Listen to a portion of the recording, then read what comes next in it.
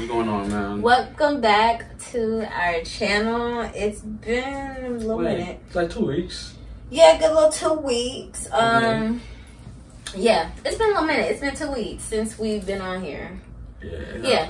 But we've been doing a lot of stuff like behind the scenes that we're not going to discuss with y'all like just yet. But just know, it's been very stressful and hectic. Yep. So this video today, we're basically giving you tips and things like we wish we would have known like when we were getting a place, honestly. Yeah, facts. Yes. So, do you want to start? I'll go first. Okay, wait though.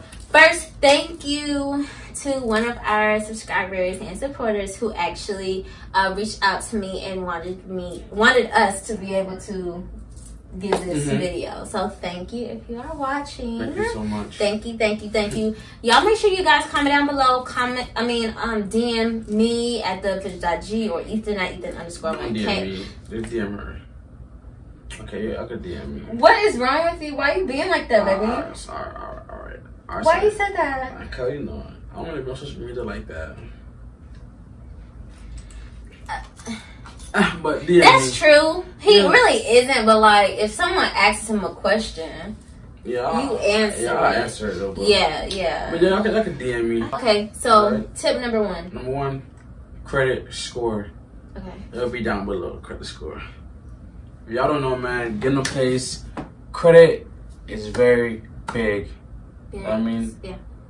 Most places want 7 or higher. I feel like something. 650. Okay, 650 or lowest. higher. Yeah, the 650 is the lowest. What credit score do you think they should try to be in? I say try to be in like at least 720. 720 or higher. Yeah, 720 or higher. Okay. Because the reason why I say that because some places want a good credit score. You know what I mean? Yeah. And if it's not good, and you're doing like for like 650. Don't get me wrong, you could get a place, but some places, you know, won't really take it though. Right. So credit, good, so credit's a big part of getting a place. Yeah. So go ahead. That's baby. good. Okay. So I'm gonna piggyback on Ethan. So tip number 2, pay attention to your income debt to ratio because remember, dang girl, what you know about that? No, because okay, so with your income debt ratio, make sure like you guys.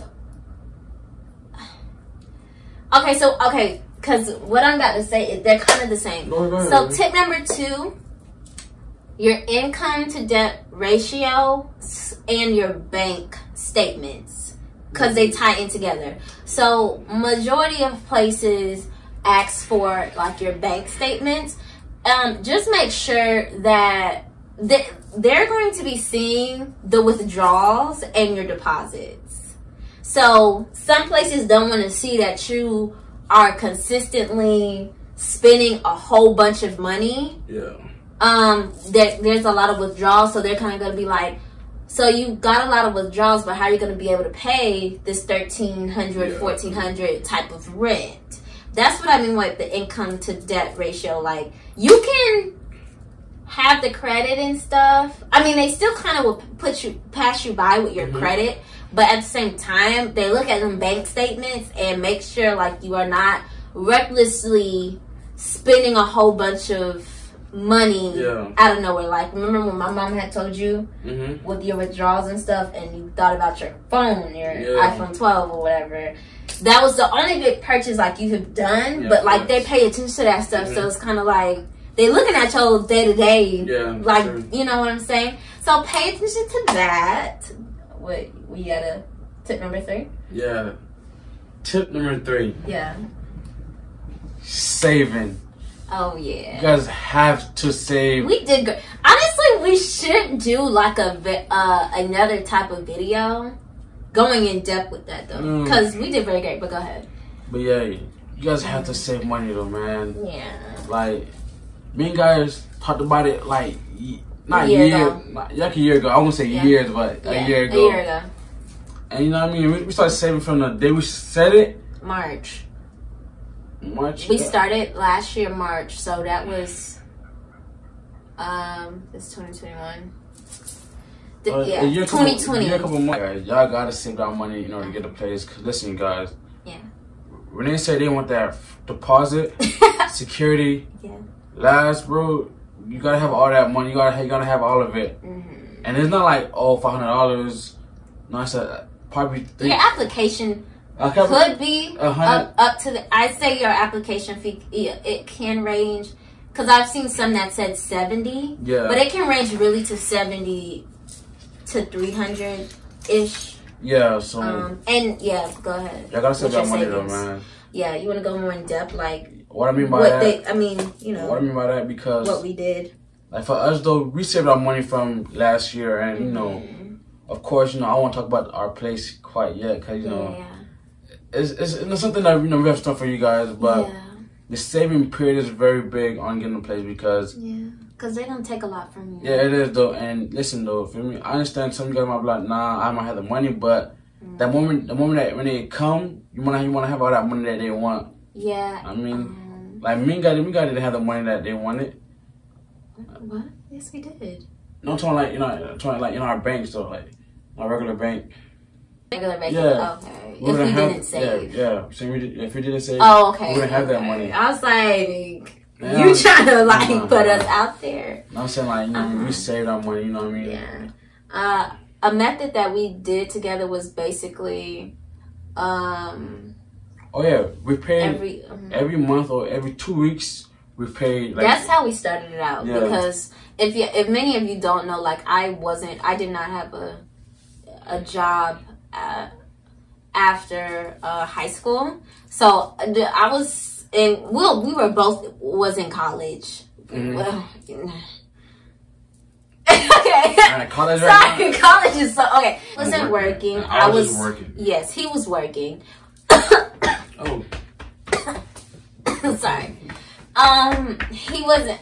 He was working. I wasn't working. I was focusing on my school and my lash business at the time.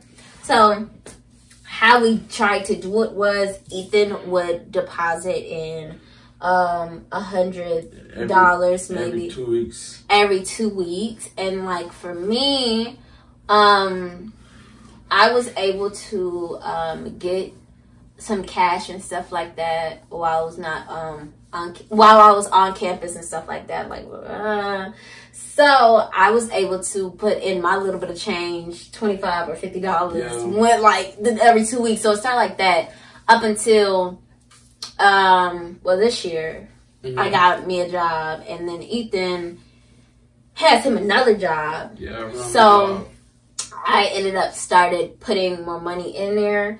So basically, like we're just saying, create a type of schedule for you if you're just the person who's getting it, or if you have a partner, boyfriend, girlfriend, boyfriend, or or even a roommate or your friend who's moving in. Y'all create a schedule together with saving. Now, it's kind of different for friends to kind of create accounts together. You know what I'm saying? Because even though we don't have like a joint account yet, we want to though. Specifically, we want to have a joint account specifically for like saving our expenses that we have to take care of together. Basically, our businesses and our home. Yeah. Basically, so we want to do that, but for example, I opened up another account specifically for this place that we're going to be getting. Well, not this place, but specifically for savings toward a potential home that we wanted, because we told ourselves we wanted to get a place in 2022. Oh, God. Oof. Not bad. I don't even know why that even popped up in 2021, and it's 2021 now. So we knew when we wanted to get a place. So I opened up a Chase bank account. I love Chase. It kind of gives me the business type of vibe for some reason. But I opened up a Chase. Chase your dream. I opened up a Chase savings account and a checking account. But That's with traveling, but that could be another video too, though. Yeah. Either way, so I opened up a savings account and we both deposit money in there every week. Every single week. No, we do it every week, regardless if you have payments to do. But we deposit in money every single week. And y'all don't know that money every week, it add up, bro. Yeah. If you don't touch it, it add up, bro. Over like a couple months that if you do it. Yeah. It add up. So, and be consistent. Don't stop doing it. Remember my gun? No. Oh, that's my mama. Oh, okay. Yeah, so it's really good for you to do that. So, like Ethan said, when they do ask for your first, last security, application fee, administration fee, all this other little stuff, you guys aren't pushed up against the wall, like with the money. You know what I'm saying? So, y'all have stuff in there. And then even if they take it out, y'all still putting y'all money in. Put it in there. Continually do that. Okay. Guess for me.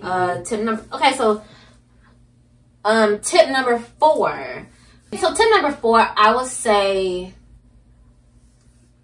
communicate with your parents, or not parents. You don't have to be parents if you're not close with their parents, but like communicate with someone who is either close to you or like who's been in the situation that you're trying to be in, because they can give you a wider aspect of what's going on. Like, for example, my mom has played like a big part with us trying to do this, because I mean she had went through the same process with getting an actual house and getting a townhome, like owning like that stuff. And then too, also it's good having a partner who has been through the same thing, because Ethan, knows how it is. Knows how it is when it comes to moving and everything else like that. So that's really good. It's not kind of good if two people y'all really don't know what to do. But if y'all don't really know what to do, make sure you guys have somebody in your corner. Look, have somebody in your corner who has been through the same situation that you're trying to go through, because they can give you insight and help you out throughout the process. Thanks, though. Mango? Yeah. Tip 5. Tip 5. Finding a place. Finding a place. What I mean by that, like, I understand everyone want a condo, townhouse, this and that, and third, or whatever, but you gotta think about the prices and what come with it. You know what I mean? Yeah. Yes, I understand you want to stay here though, but can you afford living there? Yeah. Can you afford the fees that come with it? The demands that they want? Yeah. So I guess you're saying like find the right place that fits what's in your pockets. In your budget, to be honest. So don't try to go head over heels like with this big old condo, and you want to live in it because of the luxury, but you know you're going to be like kind of struggling to put the money in. And plus the demand that they require you. Like, if you guys don't understand, like living in Florida, it's very expensive. Very expensive living in Florida. Well, South Florida, because some people go up. So down South Florida is very hard to stay because rent, even buying a house down here, is very expensive. I want them to be able to find the right place that fits in your pocket. It's finding a place, period. You know what I mean? I understand. Don't go overboard, especially if it's your first time. Yeah, if it's your first time looking for a place. Every time we guys see a place that we want so bad, but we know that's like. So like honestly, when you go look for a place, you gotta think smart. You know what I mean? Like, I understand. You might think you can afford it though, but when all this stuff come on top of you, the rent plus the bills, whatever fee they got, like the trash, whatever they got, pool. I mean, it's a lot though at your pocket though. You know what I mean? And that keep in mind though. Don't try to go over beyond to impress your friends or your family members that you got a place, but think smart with it. So tip number 6, I want to say, and this video is kind of mainly for, I can only go based upon being in a relationship. Yeah, like when moving in with their family, I will try to make it as versatile as possible. But tip number 6, make sure that you and your partner are on the same page during that whole process. Like,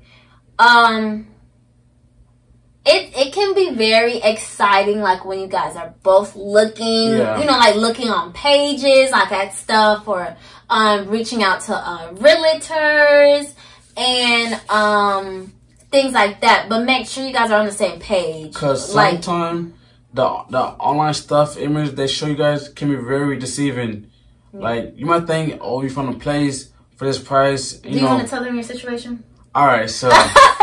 All right. Yeah, you can. So for me though, I was online, of course, looking for a place. Yeah. And I seen a 1-bedroom, 1-bathroom for this price. Yeah. I said, all right, bet.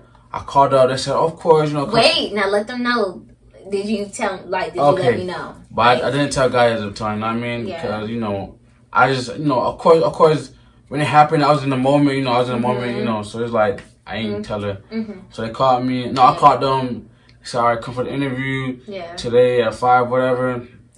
So I told Gaia, of course, me telling Gaia, she was not aware that I was gonna do that. You're right, because I had something else going on that I had told EE about, and he didn't let me know about what he had going on. But like, long story short, there was conflict basically because there was no communication. Because we both mean good out of both situations, but because if a person forgets to like communicate either way, y'all can kind of be like, so communicate while y'all are looking in the process, and even getting everything I had to get, like bank statements, face-ups, like all that, talking to your realtors. Communicate with your partner. Don't single-handedly handle stuff, even if you feel like, let me just secure this like for them. Let them know, because you never know how they can feel about it. Because that could be a big loss, though, to be honest. Yeah. I'm in a big crush. Yeah. You got it. I learned though, and like I said before, we're both still young and both learning, you know, the ways of getting a place. And we're both 20. So. Yeah, so we're both really trying to understand each other, though. Yeah. What's yours? All right. 7. So tip number 7. My tip number 7 is gonna be don't be so quick to settle for anything. Okay, so don't settle. Yeah. Don't rush into it. Don't rush into it. Don't settle. Yeah. Because I understand some guys might think, oh, I got this place, and want to move in so fast, but behind the scenes, could be other things. Yeah, it could be other things that you don't know about, or you know. Another thing too, you gotta read our contracts though. If y'all don't read our contracts, they will, those lease agreements. Yeah, they will get to you and screw you over with your money and other stuff. So and that tied into I don't know if that was tip number 4 or 3, but having somebody with you who has done that. Have them read over the stuff with you, or even get somebody who is professional in that to read over the document with you before y'all sign. Because once you sign, and if you didn't read whatever you read, they can really they can really break you. You know what I mean? So that's like I said before, don't rush into things, though, man. I understand. You know what I mean? We might be young and stuff like that. Y'all might be young, whatever though. But don't rush it, because I understand. Like, you might get happy, you want to move in immediately, get your keys, go on Instagram and post. Don't rush to it, though. I mean, that's good, baby. Don't do it. For me, tip number 8, y'all, prioritize what you want in your home. Basically, because that helps you guys, it helps both of you, or singly, if you're a person who's just going to get something yourself. It helps both of you, or just you as a person, find a place. Because, for example, let's say if Ethan wanted to make sure like there was a dishwasher, a patio, washer, dryer in unit, and I wanted pantry, lots of storage space. So when you guys look at stuff, when you already automatically don't see majority of the stuff you want, you automatically can just take that off your list. Another thing too, you saying that you have to compromise also. That go back to communication. I mean, because you guys have to talk about the place. It's good to sit down to do that. Yeah, for real. Guy can love the place, and I can hate the place. I mean, don't make it one-sided. Yeah, everything gotta be 50-50 with each other, you know what I mean? For real. Everything gotta be 50-50. Because we can live in a house, and I might not feel happy or not at all. Like, guy can love and feel happy.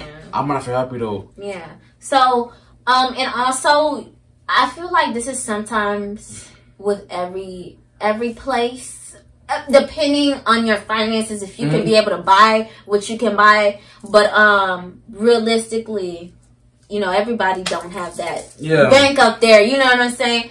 But you have to compromise, because you're not always going to get everything that you want in a place for your first time or whenever you can. You can get everything you want once you have the finances, that credit score, and everything else.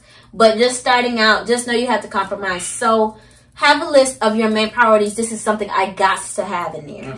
And sometimes, and then too, put what you can work with. Like, if there was no dishwasher, okay, I can work with that, or, you know, little things like that. Because you're going to have to compromise. Because if it's the place that you like, the location and all that, you got to compromise. It was going to be that one-off thing that, that you might be like, dang. So mine's tweaking up. What? It was You're 9? I'm 9? Yep. So 9 is budget.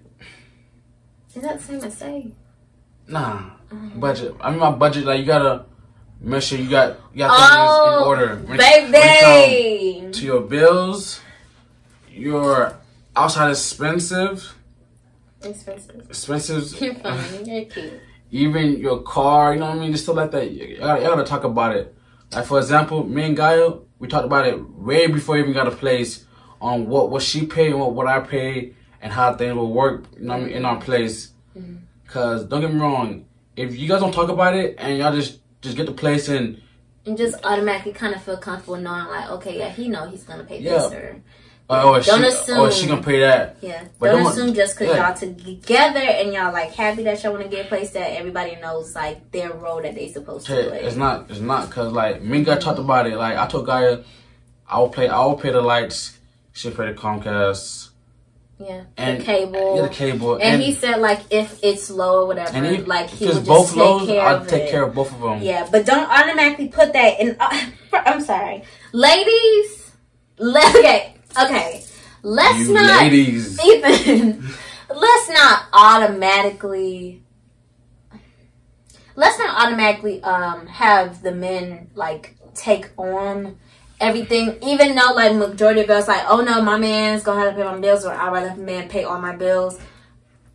It's better if y'all communicate first, and if he says, if this is lower than this, I'll just take care of it. But please do not have that mindset of, oh, you're supposed to take care of the lights, I'll take care of maybe half of the rent. Don't have that mindset, because y'all both coming in here together. Because if that's the case, he could have got himself his own place. Facts. So don't be coming with the mindset, because y'all know how we all can be. Some of us, when it comes to, I want my man to pay all my bills. Facts. You can't expect that if y'all didn't communicate that. So in this case, Ethan said, if it's low or whatever, he'll pay for it. True. I didn't automatically assume, like, he's gonna pay for it because he's my man. That's what he's supposed to do, like, as a provider. So. Yeah, that's why I said y'all gotta budget your money. Cause listen, bro, I understand. We understand when you get a place together though. You still want to do outside things like travel, go to the club, go eat.